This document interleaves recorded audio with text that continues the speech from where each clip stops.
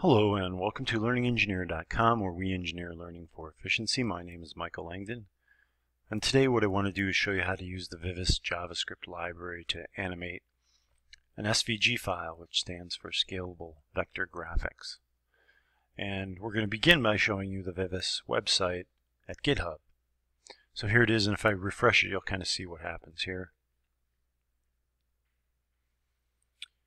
And if we scroll down this page, you'll see the different animation types. Here's delayed, here's async, and here's one by one. There are timing functions and all kinds of information. And then if we just click on this, it will take us to GitHub, where you can actually get the library. Okay, here's your vivus.js and vivus.min. And that's where you get them from. So if you click on this, and just copy and paste this into your JavaScript file, or however you want to do it. I think if you click raw, it takes you, there it is. So if you went like that and copied that in, that should work. So to show you, here's my example, and I'm just going to refresh this to show you it. And I animated text because I wanted to make it look like it was writing it or drawing it. And there's actually two SVG files in here. And if we come here and we go view page source, here's our source. So what we do is we start with our two JavaScript libraries. We need jQuery.js and vivus.js, or you can use the min vivus file that I showed you. And under the body we need two dividers because we're actually doing two SVG files. And then we need to instantiate our SVG file. And we go var brainviv equals new vivus and then our settings. So the first one is the divider that it's attached to, which is right there. And then the type, so we're doing a one-by-one animation, which is why it does each letter at a time. Its duration in milliseconds, the file that we're going to be using, which is text.svg, and then when it's done, you can have it run a function, which is right there. Okay. And what it does, it then stops this, resets it, destroys it, grabs the divider and then removes the divider, and then instantiates a new one and plays it. So that's it. 33 lines of code. And not really even 33 lines of code. Not very many lines of code, as you can see. So that's all we need for our HTML and JavaScript. Very simple.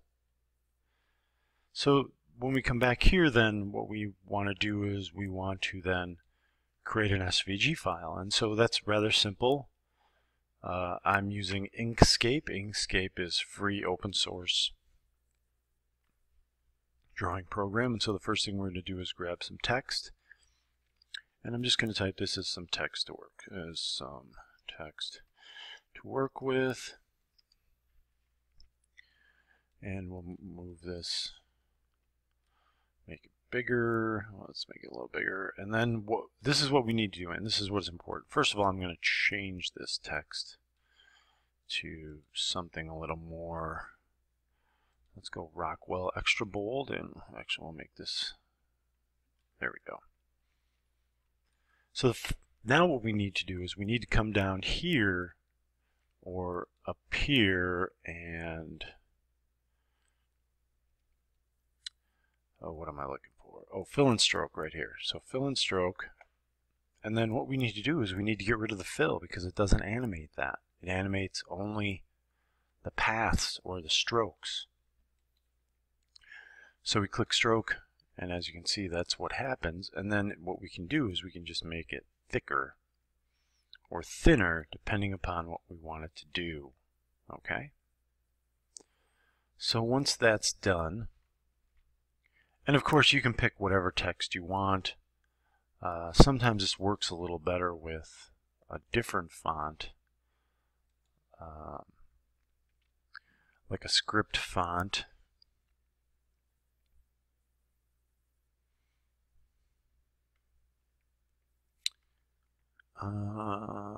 Like this one is probably a little better. Okay. Then what we need to do is we need to come up here, so we have our text highlighted, and we need to come up here and we need to go Object to Path. Now if we double click, we'll see that each letter has its own thing. And the way the animation works is it goes from how each letter is stacked from the bottom to the top. So if I wanted to do like let's say I wanted to do this word first, I would push it to the bottom. Okay, so now what I'm going to do is I'm going to save this. Okay, and then what I'm going to do is come down to my file and just change it from text to text1, and then save that, and then we'll refresh it and you'll see what happens. So here we go, and so as you can see, text is drawn first because it's at the bottom. So you can make these adjustments, and of course if you want it just handwritten out, or written out, or animated out I should say, because it's not really written or handwritten, you just leave it as is when you convert it from object to path.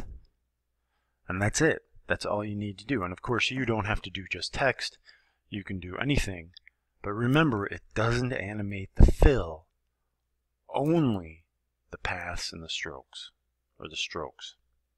So that's important to remember. So this is LearningEngineer.com.